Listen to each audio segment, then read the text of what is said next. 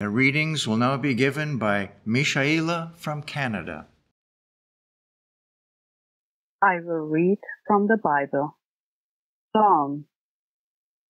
Praise waiteth for thee, O God, in Zion, and unto thee shall the vow be performed.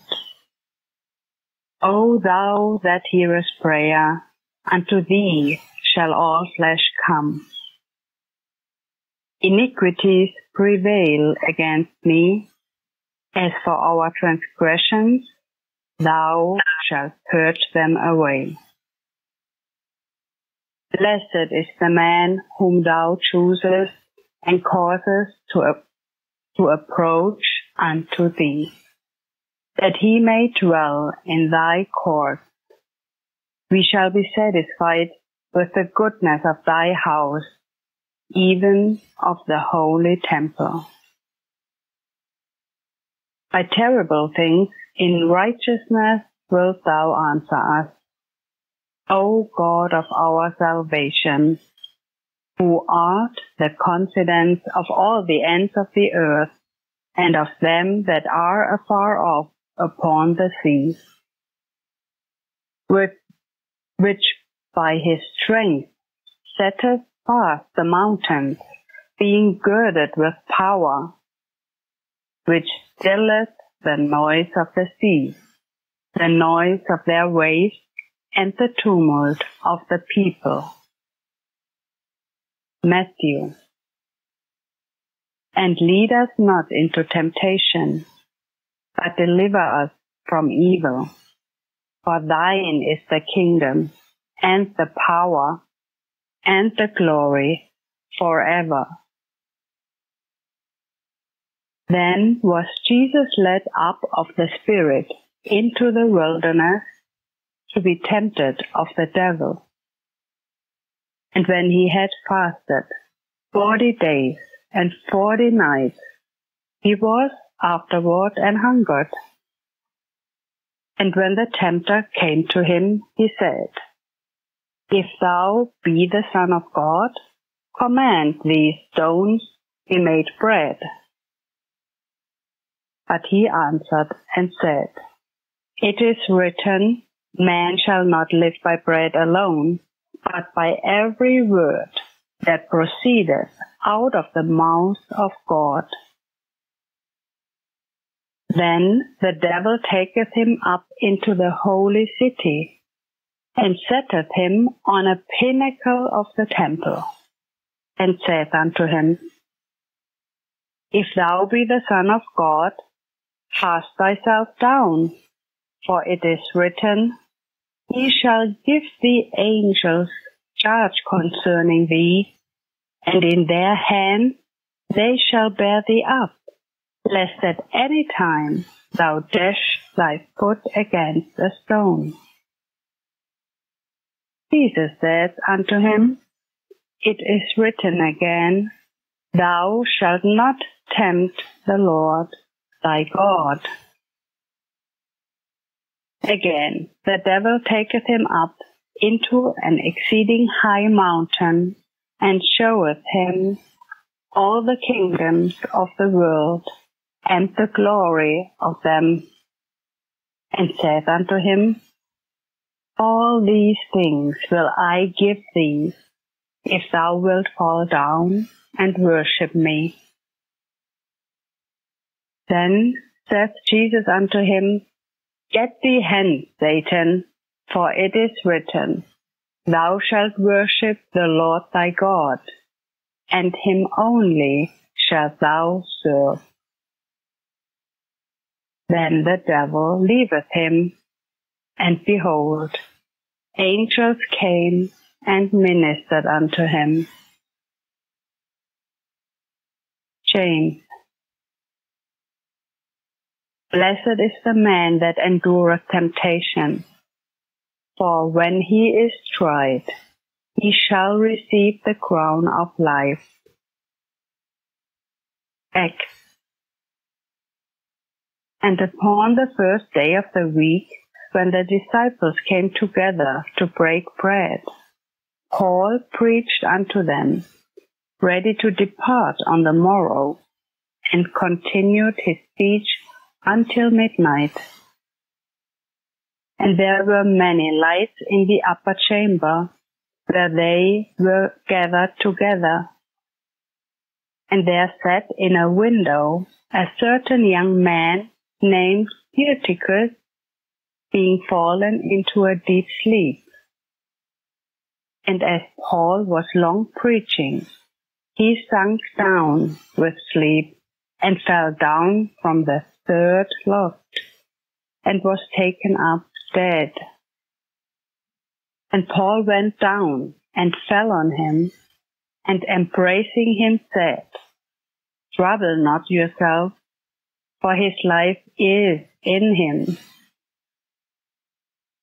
When he therefore was come up again, and had broken bread, and eaten, and talked a long while, even till break of day, so he departed. And they brought the young man alive, and were not little comforted. Philippians.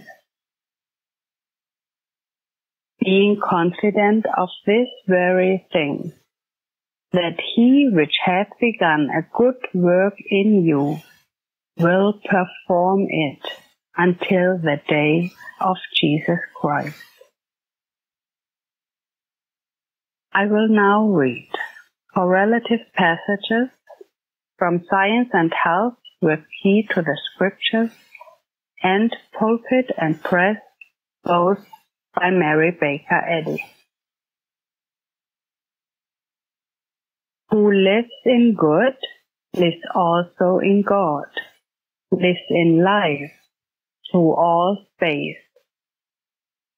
His is an individual kingdom, his diadem a crown of crowns.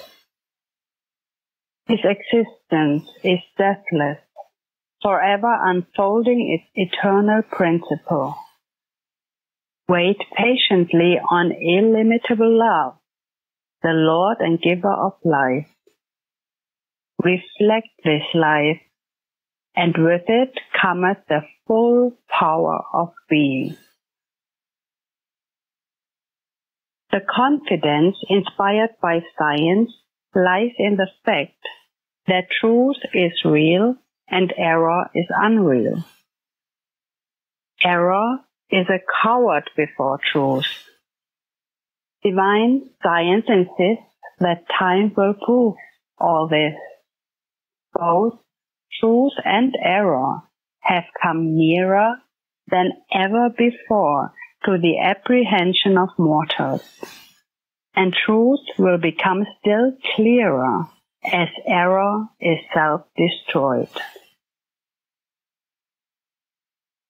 When we come to have more faith in the truth of being than we have in error, more faith in spirit than in matter, more faith in living than in dying, more faith in God than in man, then no material supposition can prevent us from healing the sick and destroying error.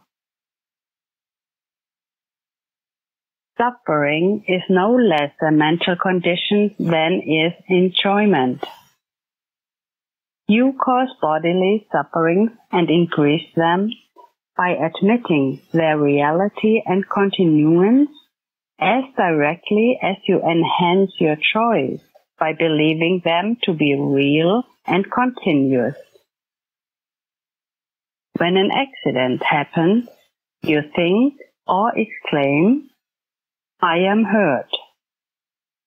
Your thought is more powerful than your words, more powerful than the accident itself to make the injury real. Now reverse the process. Declare that you are not hurt and understand the reason why. And you will find the ensuing good effects to be in exact proportion to your disbelief in physics and your fidelity to divine metaphysics, confidence in God as all, which the scriptures declare him to be. Our surety is in our confidence that we are indeed dwellers in truth and love, man's eternal mansion. Such a heavenly assurance ends all warfare and bids tumult cease. For the good fight we have waged is over, and divine love gives us the true sense of victory. They shall abundantly satisfied with the fatness of thy house, and thou shalt make them drink of the river of thy pleasures. No longer are we the church militant, but of the church triumphant. And with Job of old we exclaim, "Yet in my flesh shall I see God." The river of his pleasures is a tributary of divine love, whose living waters have their source in God and flow into everlasting life. We drink of this river when all human desires are quenched, satisfied with what is pleasing to the divine mind. Perchance some one of you may say, "The evidence of spiritual verity in me is so small that I am afraid. I feel so far from victory over the flesh that to reach out for a present realization of my hope savors of temerity. Because of my own unfitness for such a spiritual animus, my strength is not, and my faith fails. O thou weak and infirm of purpose," Jesus said, "be not afraid. What if the little rain should say, 'So small a drop as I can never refresh a drooping earth. I'll tarry in the sky'? Is not man metaphysically and mathematically number one, a unit, and therefore whole number, governed and protected by his divine principle, God? You have simply to preserve a scientific positive sense of unity with your divine source, and daily demonstrate this. Then you will find that one is as important a factor as duodecillions in being and doing right, and thus demonstrating deific principle.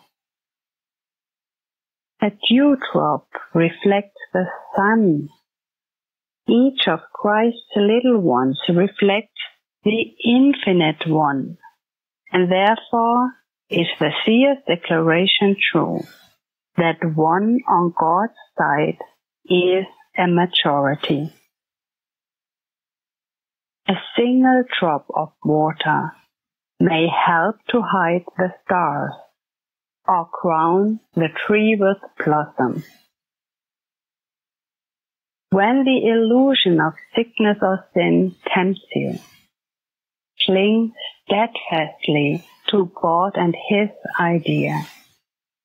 Allow nothing but His likeness to abide in your thought.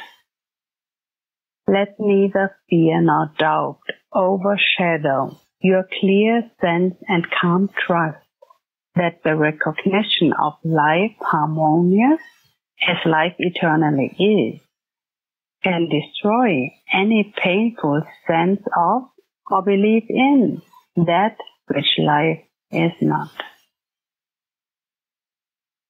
Let Christian Science, instead of corporeal sense, support your understanding of being, and this understanding will supplant error with truth, replace mortality with immortality, and silence discord with harmony.